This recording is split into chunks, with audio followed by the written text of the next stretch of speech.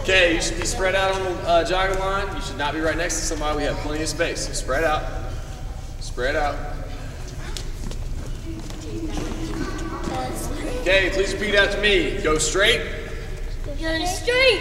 Please repeat after me. Go straight. Go straight. Go slow. Go slow. 2 mistakes. 2 mistakes. The test is over. Test is over. And last but not least, do your best. Do your best. Forget the rest. Testing begin on the word start. Mark, get ready, start.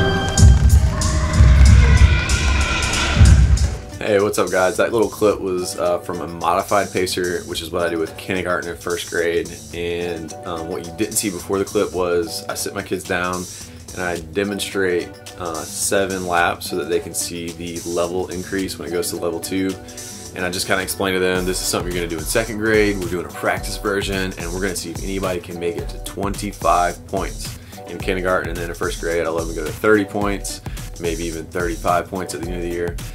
So I'm just giving them a chance to be exposed to the test and to kind of understand how the test works, understand the level increases and the routines, and just trying to go as long as they can.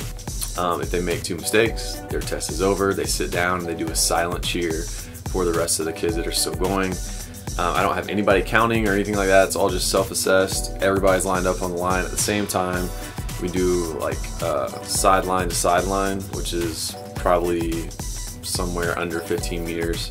It's a really short pacer and we run the 20-meter pacer, so it's very easy for the kids. It's just a quick way for them to try it out, and it's a lot of fun. My kindergarten kids are like cracking up laughing when the test starts because they are just having such a good time. So it's a kind of a easy way for you to explain and demonstrate and allow your younger students to try out the pacer test. And so then by the time they get to second and third and fourth and fifth grade, they actually know how to do it. And by the time they're in 5th grade, it's like automatic, no problem. Everybody knows exactly what to do. So give it a shot and hope that is helpful. Hope you guys have an awesome day. Have fun and teach on. Later.